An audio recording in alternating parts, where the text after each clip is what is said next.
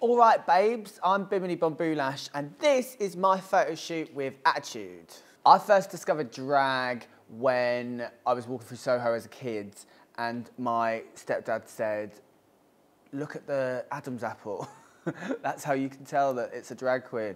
And I remember being kind of bemused and a bit amazed by it, but not really knowing what it was. And then when I moved to London when I was about 18, I remember going out in Soho and just being like, wow, these larger than life personalities and characters, and just dressed up, and they look gorgeous and they look fabulous, and they're just owning the room. And that was my first kind of real dive in at the deep end. And then I started kind of dressing up in drag, then not really as Bimini at all. Bimini wasn't really born until 2017, but I was doing a version of, and it was loads of fun at the time.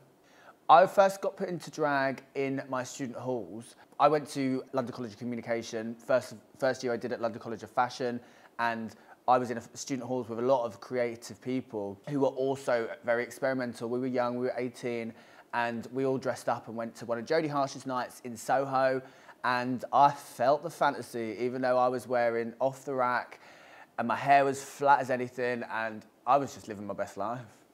So the origins of Bimini is, Bimini was actually what my mum was going to call me if I was born female, but then she didn't call my sister that, so I don't know what happened there.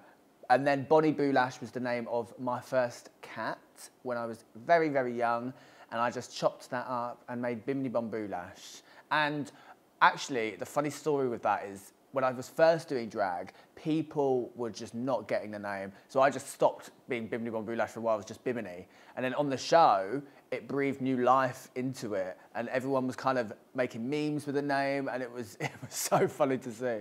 So I'd say drag icons, there's obviously loads and loads from the past, but queens that have been on the show, kind of anyone that goes on the show, they're iconic to me because it is very difficult. But I love fashion, so I love all the fashion queens. Miss Fame is gorgeous, and Aquaria, and Violet Chachki. I also love Katia for their personality.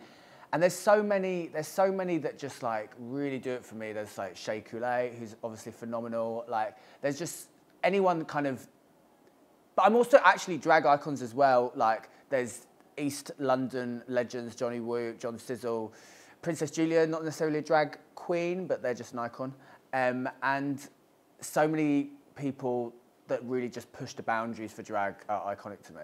There's nothing off limits with drag, and I think people are really opening up to drag as an art form more so now. People are taking it more seriously, and you're seeing us walking down the runways, you're seeing us in magazines, you're seeing us on TV shows, and it's so refreshing because most of the time drag artists are queer people, they've come from kind of queer experiences, which is a lot different to kind of straight experiences, and I think we do it for passion, and it's just so great to see that there's people are recognising that and there's opportunities. Thank you for watching. Make sure you like, comment and share it around.